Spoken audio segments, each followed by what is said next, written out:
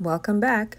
It's time for 5 Under 5. This time it's Everyday Farmhouse, hosted by Missy from The Crafty Cove, Emily from Farm Charm Chic, and Shannon from Shannon's Crafty DIYs.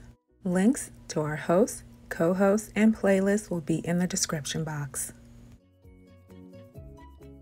Start this each sign. I'm using a sign from last Christmas, so I had already removed the metal piece from the front last year, and I'm just pulling off the twine hanger so that I could apply white apple barrel paint to the back side.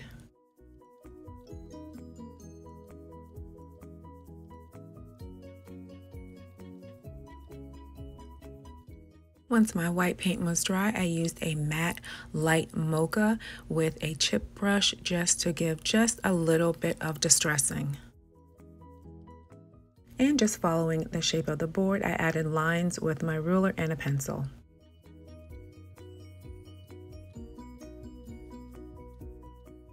And then I placed my toy skillet so that I could get a good reference for where I need to set my letters up.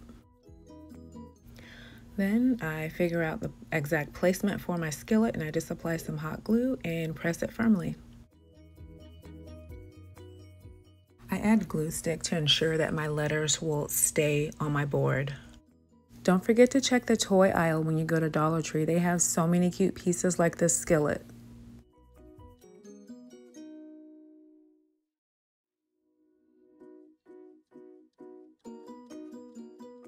Then I glued down my pan sausage and my egg into the skillet. And doesn't this look like a yummy country breakfast, especially that pan sausage, just like Jimmy Dean. And I added just a bit more hot glue to ensure that my egg and my sausage stay in place in the skillet. I added my twine hanger back through the board, and then it was ready to hang.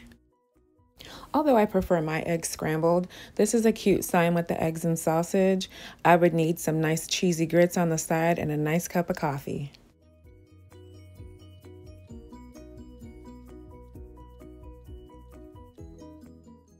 Here's a few examples of some creations from Missy at the Crafty Cove. Gorgeous fall decor, beautiful cottage core. And Emily, she's created some faux jadeite and it's mixed in with the real thing and you couldn't even tell. Beautiful Christmas in July, getting us all in the spirit. And Shannon, our co-host, has made some gorgeous trash to treasure items and beautiful farmhouse decor. Please go to their channels and subscribe. I'm starting out this rocking chair with 2 wooden wire brushes from the Dollar Tree, a bamboo cutting board, and a box of tumbling tower blocks. And I start by removing the wire bristles with a plier tool.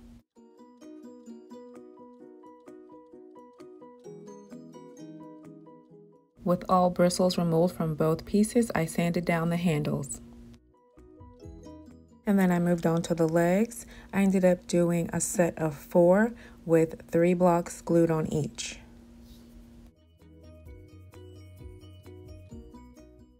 Then using the cutting board as my guide, I laid it on top of the handles so I would know exactly where I would need to place the legs according to how wide the cutting board is. I then attached my legs with Gorilla wood glue.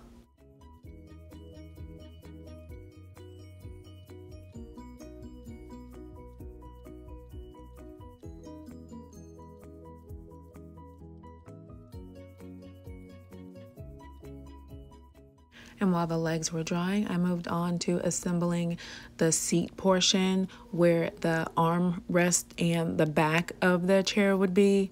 And I just was stacking up the blocks to see about how tall I would need to make them. And I ended up making it 2 blocks tall in the front for the armrest and 4 tall for the back.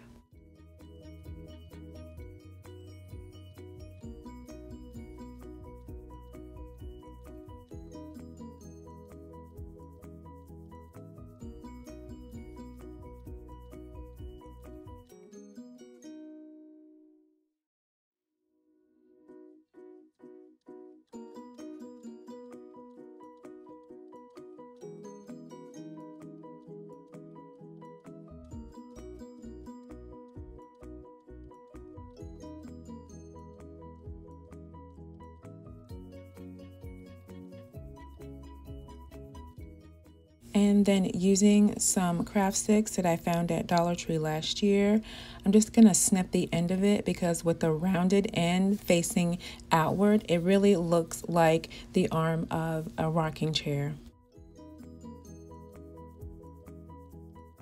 And for the top back of the rocking chair, I'm using a giant craft stick that I found at Walmart. And again, with the rounded ends of it, it just is perfect for a rocking chair. I don't need to sand anything down.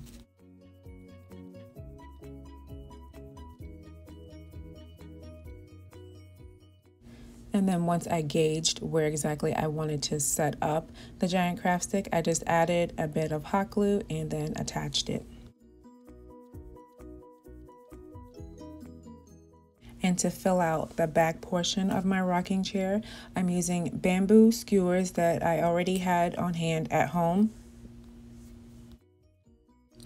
I set my skewer against the back of the chair to see where I needed to snip, and then I repeated that for the next 4 or 5 more skewers, and adding the Gorilla Glue to the bottom of the skewer and then hot glue to the top. I pressed it against the back of the giant craft stick so that I could fill out the back of the rocking chair.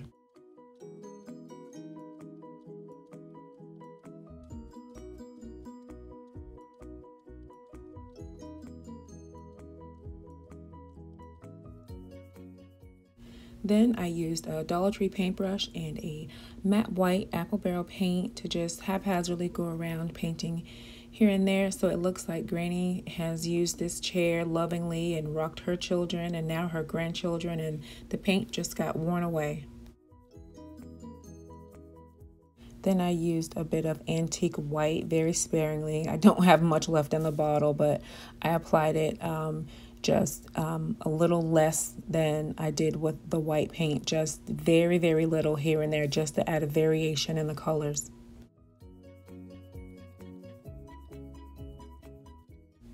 And the final color I used was a matte khaki from Apple Barrel.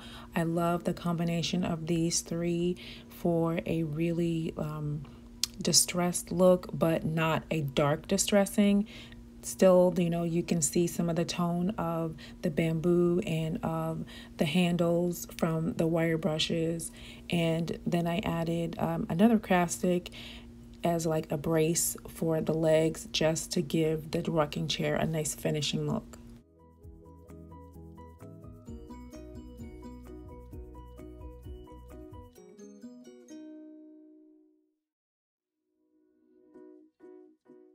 Then I used the Gorilla Wood glue again to glue the seat to the leg portion.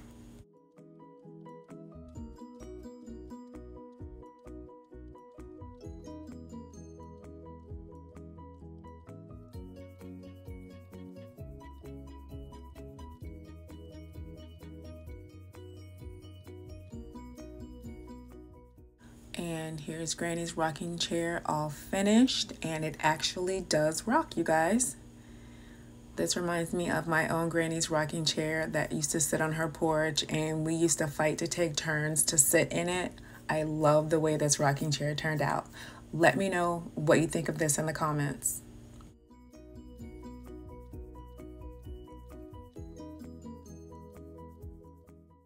I found this Farmhouse glass beaded cake stand online and thought it was just beautiful. And it gave me an idea of adding glass beads to one of the Dollar Tree vases. So I found one of the Potbelly vases, and I didn't find any glass beads. I did find the glass marbles. So I'm going to apply them to the top of this Potbelly jar with Gorilla clear grip glue, and I'm gonna apply 2 to 3 beads at a time so that I can go all the way around and the beads don't just all fall off. I have to set my glue onto the glass first and let it get tacky, and then move on from there. And I'm putting Gorilla Glue on the side of the bead as well, so when I set the one next to it, they're glued to each other and the vase.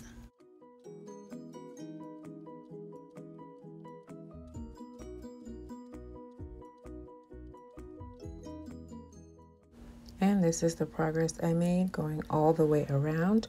The space that's left, I can't put the remaining few beads all in a row, so I'm going to put them a little bit lower, like both sides dipped down.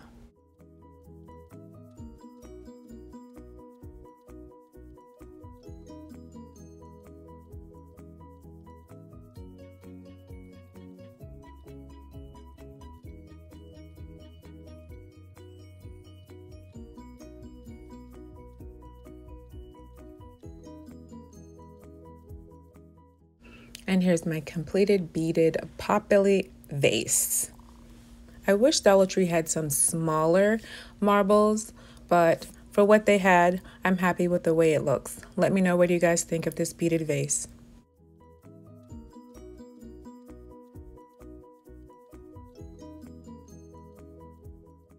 To start my wheelbarrow, I'm using a loaf pan from DollarTree, 2 pickle jar lids, and tumbling tower blocks.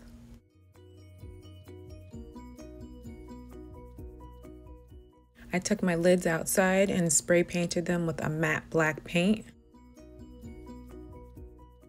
Once the lids were completely dry, I brought them back in and applied Gorilla Clear Grip glue. I let it sit for a few minutes to get tacky and then press the lids together to form a really good bond. These will be the wheel for the wheelbarrow.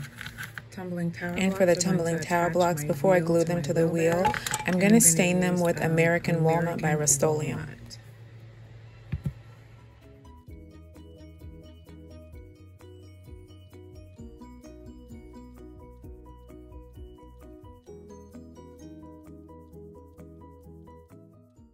With the stain all dry, I used the wood glue to glue the blocks together in sections of 2, except for the 2 pieces that I would use for the wheel.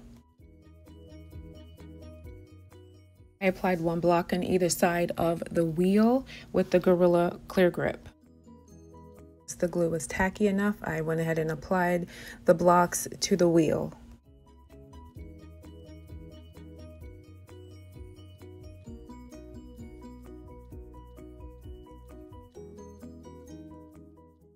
Then it was time to apply my wheel to the bottom of the pan. So I was just looking to see where I would set it up, and then I just applied the clear grip glue directly to the wood pieces. I let them sit for a bit to get tacky, and I did the same thing with the tower blocks, and then I started to apply them to the loaf pan.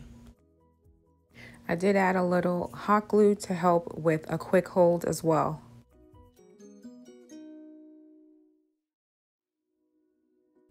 If you're enjoying this content so far, I hope you'll consider subscribing to my channel. I'd love to have you on board.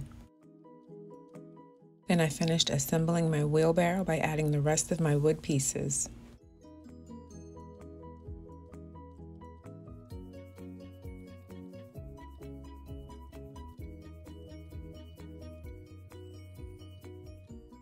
And here's my loaf pan wheelbarrow. I like it. It's a nice size. I can use it outdoors. That's why I use the stain. So it'd be good for indoor, outdoor, and I can put my fall veggies or flowers or, you know, whatever I want in there as the seasons change. And I think it's cute.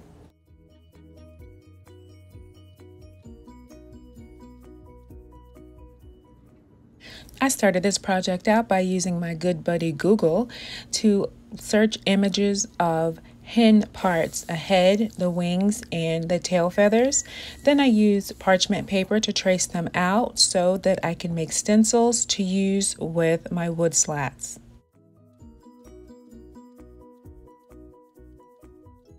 After cutting my stencil, I used just a regular pencil and traced out the image of this wing onto the slat, and then I used my other good buddy, my Dremel, to go ahead and start to cut it out. I did the same for the other 3 pieces. And for the head, I had to make a little slit in the bottom so that I could use that to attach it to the metal planter. And once all the pieces were cut, I moved on to sanding everything down so the edges were nice and smooth.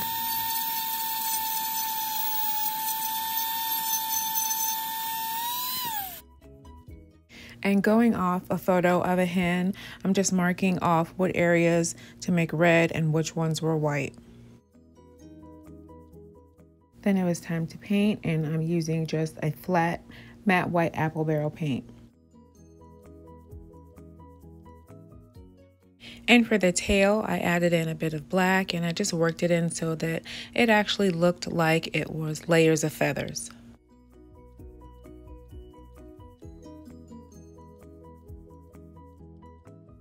And I'm using a bright red apple barrel matte paint for the head of the hen.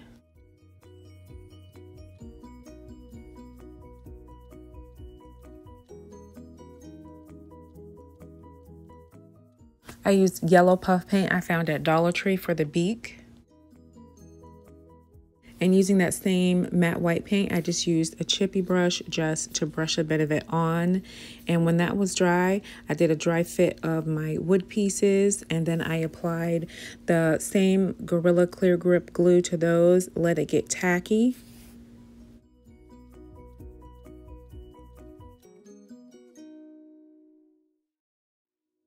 They were ready. I applied a bit of hot glue to the center for that quick hold, and then pressed them onto my galvanized planter.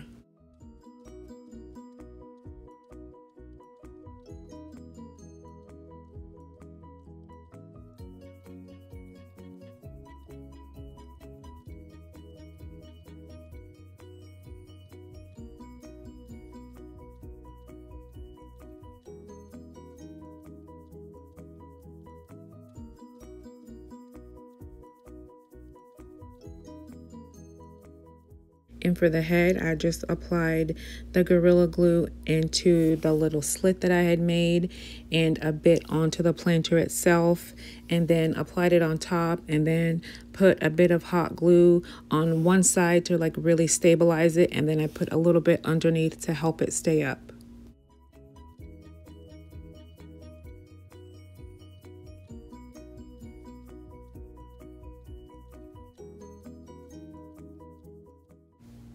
And then just a dab of the black puffy paint for the eyeball, and that's all she wrote. Henrietta Hen here is complete, and she looks absolutely adorable. I am so happy with the way she turned out. Please let me know, guys, what do you think of Miss Henrietta here? She just looks so great, even, you know, with eggs, with gourds, pumpkins, you know, whatever you want to put inside of it.